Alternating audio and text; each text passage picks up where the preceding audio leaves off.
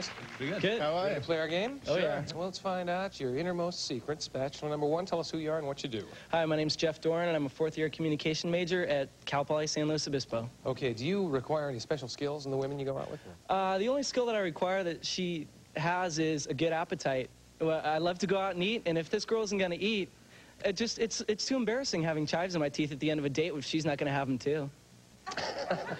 It's the way I live. I don't want to have pesto again with you, okay? Can I borrow your matchbook? Ooh, I hate it when that happens. Best of luck to you, sir. Bachelor number 2, tell us, I don't know who you are and what you do, I guess. Well, I'm Chris Geyer. I'm a senior studying communications at Michigan State University. Okay, is there anything your dates ought to know about you? Oh, I love to talk. I can Really? talk about anything. I really don't even need to know what I'm talking about. I'll just keep talking and talking and talking. Especially if I'm like embarrassed or nervous, then I'll just... Once I start, I really don't come up for air, Jeff. That could possibly happen here today. Possibly, yeah. Anything goes. Well, not unless I say so. All right, best of luck to you. Bachelor number 3, tell us who you are and what you do. How are you, Jeff? My name is Todd Glassberg, and I'm a financial consultant. Okay, you picky about the way a woman wears her makeup? Yes, I kind of like the natural girl who can almost go with no makeup at all. I don't like girls that much that have that colorful makeup with those rosy red lips and that, pink lips and pink cheeks, and have the eyelashes that like a black widow made an nest in. And I once tried to kiss one of those. Hi, honey, I'm home. Oh, nice to see you, Tammy Faye. I once tried to kiss one of those girls, and it tasted like a crayon. Oh, good. Well, who's got some floss? All right, gentlemen, you ready to play the game? Yep. Lovely bachelorette next door, dying to meet you. Well, I don't know if she really cares. She just wants the trip. Anyhow, have fun. Let's play the game. I'm kidding. Of course she wants a date with these guys. Let's meet Dawn Epstein. Hi, Dawn. How are you? It's nice to meet you. Why don't you go ahead and sit down? And because we're all friends here, tell us all about yourself. Well, I'm a preschool teacher, and I'm studying audiology, speech pathology of young children. Really? You're a teacher? Oh, God, when I was in school, teachers didn't even have legs. Now, what would a guy possibly do to annoy you on a date? Well, the thing that really, really irritates me is when a guy calls you all the time. It really bothers me. Sometimes I put a message on my answering machine, and I say for the 85th time, thank you very much, hello, and goodbye forever. Forever. Well, we're insecure because we're men, and let's face it, women treat us like dirt. Okay, now you've got... I'm just kidding. I'm just kidding. No, I'm not. I'm serious. Well, that's right. Some men are dirt, but that's a topic for William F. Buckley on Firing Line, I think. Now, you have 3 questions. You have 3 bachelors. Somehow, I think what you'll do is ask the bachelors those questions, decide who you want to go out with, okay? Okay. Now, take a deep breath. Let it out. I'll be down here if you need me. Okay. Bachelor number 1. Hello. I never go slow dancing with dates because I have so much rhythm, I end up stepping on their toes. What's one thing you never do on a date? I never pay the bill. You never pay the bill? I'm just kidding. I'm just kidding. One thing that I would never do is I would probably never well, I'd interrupt a little bit, but I would never dominate the conversation because obviously if I'm taking someone out, namely the bachelorette over there, I would love to find out all about you. Bachelor number 2, what about you? Well, there's very little I wouldn't do, but one thing that I wouldn't do, especially on a first date, say, would be to take you to a movie or a rock concert or something where you're kind of sitting, like, side by side, but you can't hear each other, you don't have a chance to interact and get to know each other, because I think that the important part of a first date is really getting a feel for each other, what you're like, what your interests are, things like that. So I wouldn't want to take you somewhere that's really loud, that you couldn't hear each other. Oh, well, that sounds pretty interesting. Bachelor number 3, what would one thing you'd never do? Pick you up naked. Oh, I don't think I'd go on a date naked anyways. No, I meant me coming over to your house, going to pick you up with nothing on. Oh. No, seriously, I would probably never take you to a restaurant where we would have to sit and talk and have pause in the conversation. I would try to bring you to a place where we can mix everything of the above. Okay. Including the naked part, or was that just me? No, that was just a joke. Oh, okay. Oh, I'm glad about that. Bachelor number 2, I'm looking for a man for all seasons. If you could invent a season that would best describe your personality, what would it be called and why?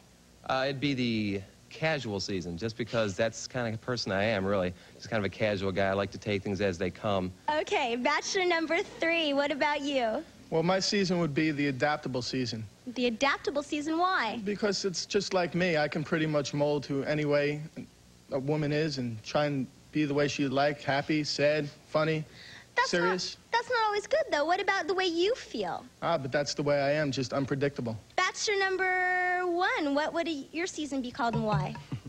Well, you know, I like all seasons. I'd say winter, the best thing I like about that is sitting in front of a fire and cuddling. I'd say fall, well, it's a little cold, so I'd throw in the cuddling part too there. And what would your season be called? What I'd say is probably my 2 most favorite seasons are summer and spring, so I'd probably call it Spummer or something, I don't know. Spummer. And summer would, the ummer part would come from the fact that I really like the beach. I love going out swimming, just bopping around on the beach. And the spring part would come from the fact that I think I'm pretty bright and I'm colorful too. Oh, so you're a male sun bunny, huh? Okay, bachelor number 3. It's a real turnoff to me when men try to impress me with how many credit cards they have. What should I do on a date to never try to impress you? Well, I hope you never tell me about your old boyfriends. Oh, that's a bum deal. I would never do that. Bachelor number 2, what about you? Something you'd never do to try and impress me is try and be someone you're not, because that would be insincere and I'd pick up on it. And no, you know, I'd rather get to, like I said before, I get to know you. And if you're being someone fake, you know, if you're putting on like clothes or something you wouldn't normally wear, or trying to feign interest in something I like, I don't think you'd be enjoying yourself, and then I wouldn't enjoy myself either. Bachelor number 1, what should I do to never try to impress you, Bachelor? I'd say on first impressions, the one thing that I can pick up is someone when they're not themselves. I would say probably, you know, if you want to, let's say we went out or something like that. What I would say is, you know, if you feel comfortable just wearing jeans, you wear jeans. I don't care. I don't like all that makeup and stuff like that unless that's you. So. Okay, you don't like them too. I love having these buttons over here. Well, I tell you what, Dawn, because it's the way we play our game, you're going to have to decide now which one of those guys you want to go out with.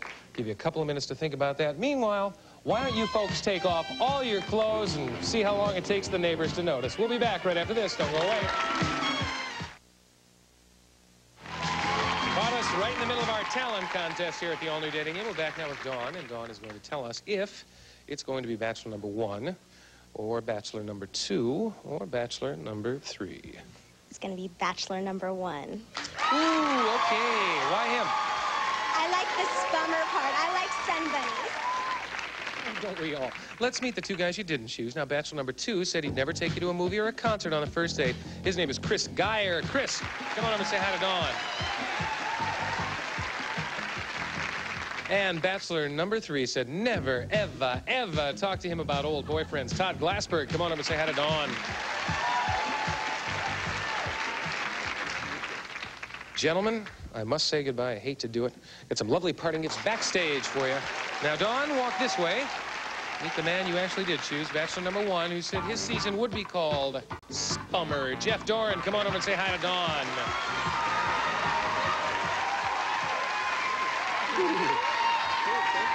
Come here. Come here. Don't get right up next to me. Now, I have 3 envelopes in my sweaty Quizmaster mitt. Who's going to choose? You can choose. I can choose? Yeah. Okay. Choose away. I think we'll go with number 1 because we're going to have a number 1 date. Let's go. Number 1. Okay, here we go. Tear that open.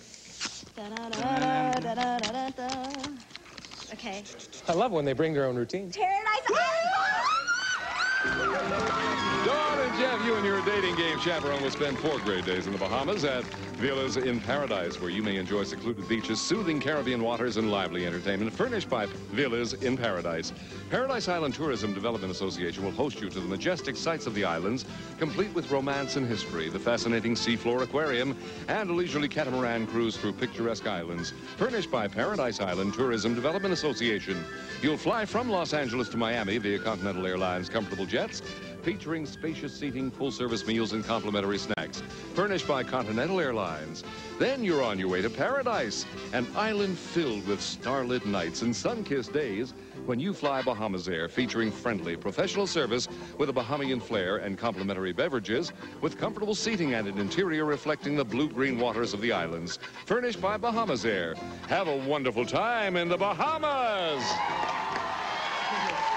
Well, you know what? I couldn't hear a word Charlie said. Oh, 2 bad eardrums and a cracked watch crystal. You guys were very excited about that. No, that's fine. I hope you have a good time. You played the game beautifully. Thank you. Now,